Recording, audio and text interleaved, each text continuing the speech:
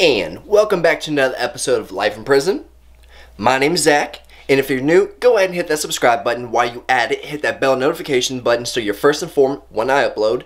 So for today's video, I'm actually traveling to Virginia, and I'm going to do a live interview with my buddy Gigi, who's being held in Virginia jail for first-degree murder.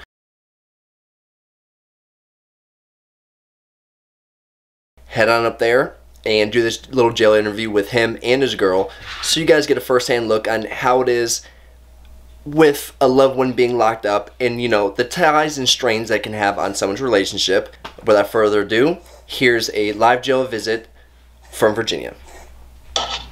Alright, what's your name? G. What's up, Stinky? Alright, ain't nothing changed, big dog. So how long have you been doing time? Since I was 18, 19. Alright, how old are you now? 30. Alright, so you've been doing hella time. Yeah. Where was the first place you got locked up? What, prison-wise? Yeah. St. Mary's. St. Mary's? Yeah. So, West Virginia. Yeah. How long did you do your first time? My first time? Yeah. A little over 6. 6 years? Yeah. I do believe that was when we was locked up. So within that 6 years, you'd went from different prisons in West Virginia. Yeah. Which prison did you end up getting sent to in West Virginia? Well, I started out in St. Mary's, and then because of behavioral shit, they sent me to the hut. And then once I was at the hut, I just kept acting up and shit, so they sent me to Mount Olive Complex, and that's where I discharged from after about 6 years. Now, they ended up putting you on the program up there at Mount Olive, right? Yeah, the quality of life program. Now, for the quality of life, how long did they end up holding you there? Fuck, dude. It was close to 2 years, I think. 2 years? It was close to it, I think. Now, with your experience of being in the hole, I'd say quality of life for that long, what is the most thing that got you the most carrying through while back there?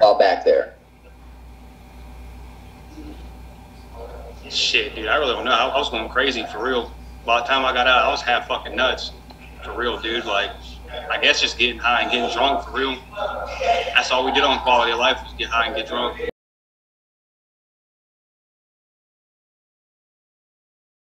I know. I told them about being back there. You kind of have to talk to yourself so that you don't go crazy. Cleveland, when I first hit Mount Olive, you know, he gave me some hooch back there. Oh, Slim brought it to me. That was the first time I ever drank back there. It was fucked up. Yeah, that's all we did back there. Hey, 2-3 times a week. I was over there on the pod with Loco. Did you meet Loco? I never met him, but I'd heard that he'd been going in. Hey, look, that's a good-ass dude, man. Hey, fucking... I'm sending a shout out to Keith Lowe, for real, hey, for showing me hospitality and love back there while I was on quality of life. That's a good-ass dude, for real. He looked out for me hard. See, and I tell them too, you meet a lot of real good dudes while in prison. You know what I mean? Yeah, you meet a lot of fuck-ass people, but you meet a lot of good people too, for real. Some of the people that give the most respect, and I feel like they'll hold their head up. Most of these dudes are in prison opposed on the streets. Fuck yeah, man. Everybody's telling on you in the fucking streets, dude, for every fucking thing. Bro, when I got locked up, everybody was telling on me. Everybody I thought was my homeboys, my friends, everybody was telling on me. The bitches that I was fucking with, everything. I feel like in prison, you don't have anything like you do on the streets. So the only thing you really have is your word. You know what I mean? Yeah, your word and who you are, what you stand for. And if you stand for it. You're stripped of everything, and the only thing you got is your word as a man. So once it's done and over with, if your good word is bad, you're a fucking turd bucket. Yeah. So out of the 6 years, your first bid, how much time did you do in the hole out of the 6 years? Shit, dude. Probably close to 3.5. Now, for all that whole time, What was the write-ups for? Mostly, hey, gang activity and tattoos for the most part.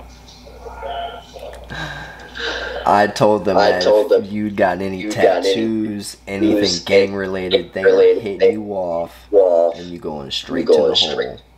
And they gonna hold you back here. Yep. Now, did you ever get in that whole situation with the CO at the hut?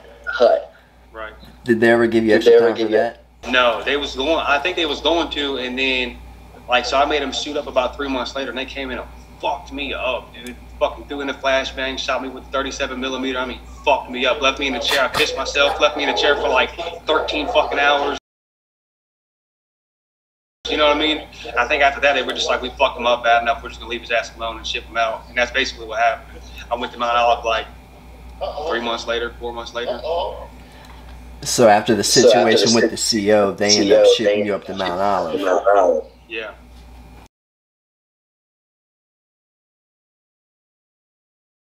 Yeah, after I'd gotten hit, supposedly passing some pills off, that's when they ended up sending me up to Mount Olive. But luckily, I hit the yard. Did you ever? I ended up hitting the yard right before I discharged, and then I got caught with a knife like, I don't know, maybe 15 days before I was discharging, so they threw me right back on the program and made me discharge from the program. Damn, so you went on the program twice up there. Yeah. They weren't fucking with you. Hell no. Once they find out that you have knives and that you gonna do stuff, they putting your ass back in the hole. Hell yeah, they forget about you, bro. And they don't give a fuck. They don't give a fuck. They put you back there and leave you back there, leave you to rot. I heard that they let Slim out of the hole. Look at people like Keith Lowe, like Loco, man. He's been back here for like 9 fucking years for that team escape and shit. Then you got that old dude, I think his name was like Rogers or something. He was on the 3D program because he had life sentences out of Texas and shit. So he was on the 3D program for the rest of his life. He's been back here for like 17 years. They don't give a fuck. See, the only good thing about being back there, I guess, is being able to have your TV, your Xbox, and a boom box. That's the only thing that's saving you. Being on 3D. Well, see, only people on the 3D program get the boom box and the Xbox and all that shit. If you're on a regular quality of life program, if you're just on QOL, all you get is a TV. But that does save you a little bit. Now, I couldn't afford one, so I made them shoot up until they gave me one. You know what I mean? I was broke. I was broke, dude. Did you eventually get one? Yeah, I got a TV. I got 2 of them, actually. You got 2 of them? Yeah, not at the same time. I broke the first one. They gave me another one. Were they the old big box TVs, or were they the skinny flat screen joints? Nah, they were like the little 11-inch joints. A lot of people didn't believe me, and I'll be like, there was Xboxes in there, PlayStations. But every prison's different, though. When we was at St. Mary's, they had Xbox Elites, Xbox 360s, had a bunch of nice shit at St. Mary's. But St. Mary's is a lower level. It's like a 3-4. Yeah, once you start getting to the 4 or 5s, I mean, well, Huttonsville is, technically it's 1 through 5. Because they've got receiving there.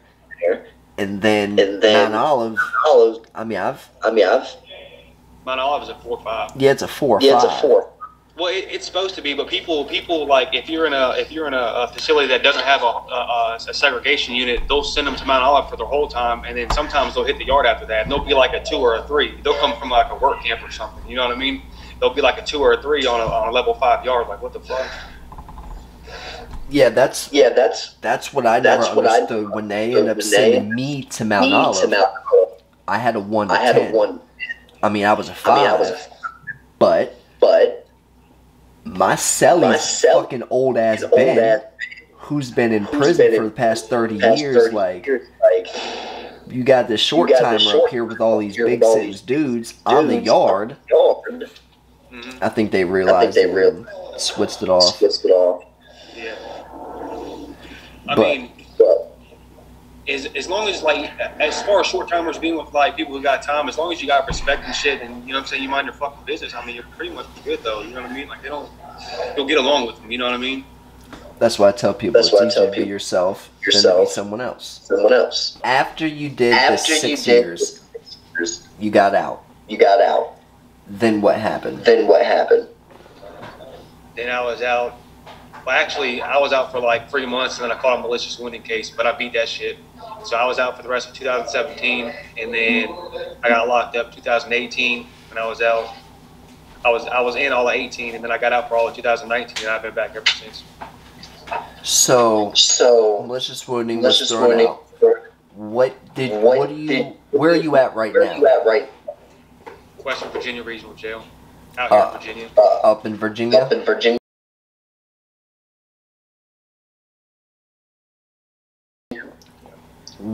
What are you in jail? What charges are you in for jail for right now? Fuck.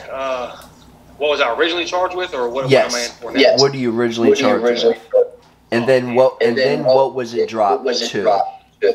All right. So at first it was first-degree murder, abduction, secretion of a body, desecration of a body, a distro, a methamphetamine, a conspiracy to distro, 3 obstruction of justices, a malicious shooting, use during the commission of a felony, and a convicted violent felon in possession of a firearm. Right. And so I beat the body. The first degree and the abduction was dropped, and they hit me with the secretion of the body and the desecration of the body because I helped hide the body. And then they dropped the malicious shooting down to unlawful wounding. They dropped the possession of a firearm to possession of ammunition. They null processed use during the commission of a felony. They hit me off with the distro, the conspiracy to distro, and one of the 3 obstructions. So they in total I ended up getting 13 years for it. And then you do a fraction of that in Virginia. Yeah, it used to be 85%, but they just changed it to 65% for good behavior. So we'll see how that goes. So you got about five and a half left. Altogether, I do about 8.5, but I got about 5.5 left. Okay. Now, how many jails have you been to since being in Virginia? 4 jails. Out of all those jails, from you being in West Virginia jails and prison systems, what's the difference between Virginia's Department of Corrections that you've been at so far? Well, they're not as strict on like paperwork. Like in West Virginia, like as soon as you come through the door, like you gotta have your paperwork. Like, what are you in here for? Make sure you're not a chomo or rat. You know what I'm saying? And then if you want to spot at the table, like you're gonna fight for, you're probably gonna fight anyways, just to make sure you ain't a bitch, to make sure you can stay on the pod. You know what I mean? Somebody's gonna test you within the next couple of days. It's not really like that out here. Like out here, everything's more based about money. Like if you're a rat or a chomo, like they'll let you live on the pod as long as you pay. You know what I mean?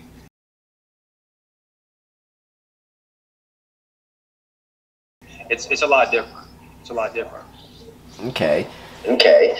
Have you gotten charged with any write-ups since being in the Virginia jail system? So about a year ago, we jumped this chomo. They gave us outside charges for that. So they gave us outside assault charges and in-house assault charges. And we smashed that motherfucker, dog.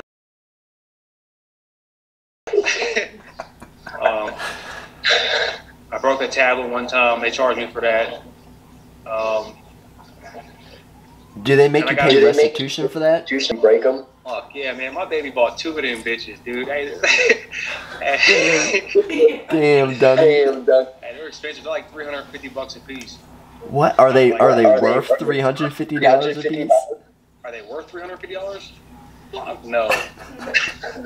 Tree fitting. Have you had to do any hold time since being in Virginia? Fuck yeah, dude. All right, so as soon as I caught these charges, I was originally in Winchester jail, which is a jail out here in Virginia. And they transferred me to RSW, which is a jail that's in Warren County, which is the county right next to that. That's where I caught my body and all that shit. Whenever I got there, because of the severity of my charges, they put me straight on ADSEG. So I was ADSEG for 6 months, and then they let me out of the hole. on good behavior and shit. And then we beat the fuck out of that chumbo. And then they put me back on that seg for like another like 4 or 5 months, something like that. And then I got off again. And I've pretty much been doing good since then. Well, I hope you keep doing good until you at least get to prison. Do you have any idea which prison they might send you to? No, I have no idea. I'll probably go to Nottoway for receiving, and here in Virginia, they let you pick 3 prisons that you would like to go to, like that's maybe close to home or whatever. So I'm probably going to put in for probably Nottoway, Lawrenceville, or Greensville, probably. Okay. Greensville is, I don't know how it's going to work with me going to Greensville as far as good behavior, because Greensville is basically a gang prison, like, so we'll see how that goes. But it's a good prison to be in, though. You know what I mean? Like, you got a lot of freedom. There's drugs. You know what I'm saying? Like, you can. It's a lot like Mount Olive, kind of. You know what I mean? It's freedom. It's like as close to being on the streets as you can get. Now is Snape an issue there? Man, it was thorough here. Like right before I got here, I called the tail end of it, and then a bunch of people told on how it got in through the legal mail. So now it's legit. It always happens. Motherfuckers always gotta mess up a whole process. Yeah, man. They weren't sure. There was a couple people that was getting it in, and they took them out of the hole, and they weren't sure which one it was, even though it was a couple of them. And then they just left them in the hole, didn't tell them nothing, didn't tell them why they was back there, just left them back there. And eventually one of them cracked and was like, told everything. So I turned in the punch bowl. I was telling my subscribers about a baby bird they used to have. Oh, Lorenzo? Yeah, was that his name? Lorenzo. I was just talking about that with Sabrina the other day, and I couldn't remember his name, but it was Lorenzo. So tell me, where did you find this bird, and what made you want to take it up to the game unit? All right, man. So we was at Huttonsville, and there's 2 yards at Huttonsville. You got the center yard and the big yard. Well, in the center yard, there's this big ass pole with a bell, literally like a bell on top of it. I don't know why the fuck there's a bell out there, but there's a bell out there. And there's like a little bird's nest up there, and one of the birds fell out. And I was selling with this dude named Jeremy Cleveland. We called him Baby Cleveland. And yeah, man, I don't know, man. Like I wanted a pet, dude. So I took him back in there. Like he was little too. He couldn't fly, couldn't do nothing, man. I would take him to the chow hall. I'd get him milk, all kind of shit. I'd get him worms and shit, bugs and shit. Taught him how to fly. We get him high on Snaper. You know what I mean? Hey, it was cool as shit, man. I remember walking in your cell. I think you was actually running ink on me, and I walk in. I hear chirp chirp chirp chirp chirp chirp. I got a baby bird.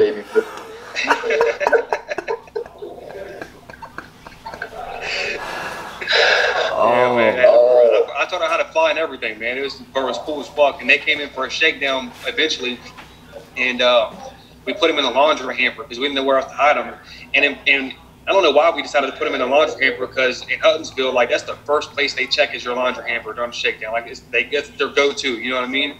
They search their entire cell, fuck everything up, and never look in the laundry hamper. So they're about to roll out, and it gets so quiet. All I hear is beep, beep, beep, and they're like, "What the fuck is that?" We're like, "Nah, it's nothing, man. You know, we're good." Beep, beep, beep. So they go over to the laundry hamper and find the goddamn bird, and so yeah, we ended up losing the bird. We had him for a grip though. We had him for like 2 months, I think. It was a minute. Did you get run up for it? Nah, man, we didn't get run up for it. Oh man. I'll be telling my subscribers too, how we used to skateboard with our IDs. Oh man, I still be doing that shit. You guys got IDs out there? Yeah, man, I'm going to my cell right now. I got my joint right here. Swing, swing. What you want, a tray flip? What do you want? Yeah, let me see that tray flip. All right, hold on. Okay. You could do nothing else though. Yeah, exactly. Or you couldn't do shit else. Hell no. Not even else nigga.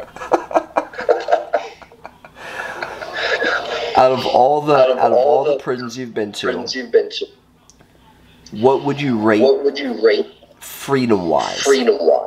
I don't know, dude. That's why I was always in trouble, because I always did what the fuck I wanted anyways, man. For real. So, I mean...